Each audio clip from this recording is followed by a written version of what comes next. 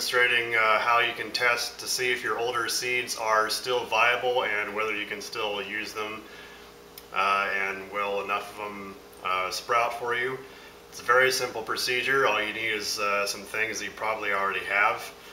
First of all, you have the seeds that you need to test. I have some spinach seeds here that didn't do well that last year, so I want to make sure that they're still good. 1 or 2 sheets of paper towel, and you'll need a clear gallon baggie, and of course your water.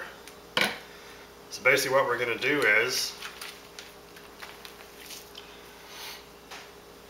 you're going to soak the paper towel, not to the point of dripping, but you want it, thoroughly moist.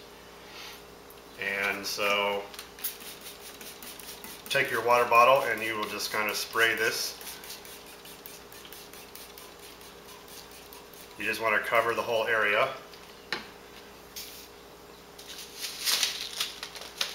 And so we're going to take our 10 seeds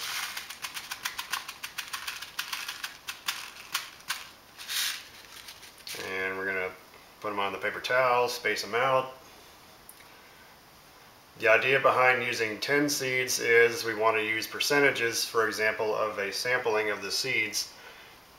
If 7 or 8 of these seeds sprout, then that basically represents 70 or 80% of the seeds are basically good, and that's good. However, if only 3 or 4 of them sprout, then that's obviously not as good, and you would either need to plant more of the seeds in the area that you're planting in, or you would maybe not use these at all. So we got our 10 seeds down here, and we're just going to take this other half, put it over it. Again, make sure it's moist.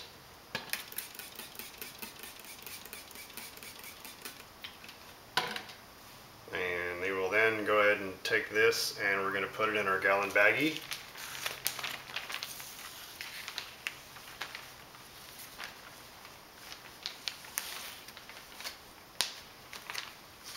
And seal it up.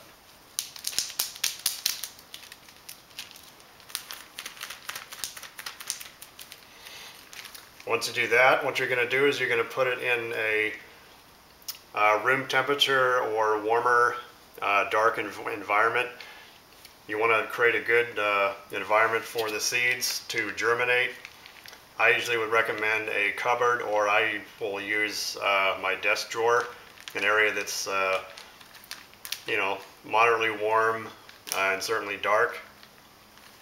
You're going to leave this for about a week, no more than 10 days. However, you do want to check on it every 2 or 3 days to make sure that it's still moist. It needs to remain moist for germination. But after about a week or so, you'll then go ahead and check it and to see how many of the seeds are sprouted. So I'm going to go ahead and do that, and we will find out how many of these are going to sprout. Alright, so it's been a few days now, and let's go ahead and see how many of our seeds have sprouted, and if so, how many.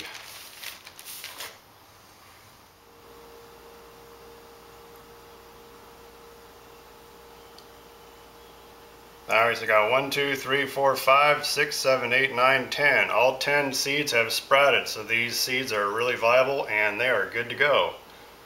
Awesome.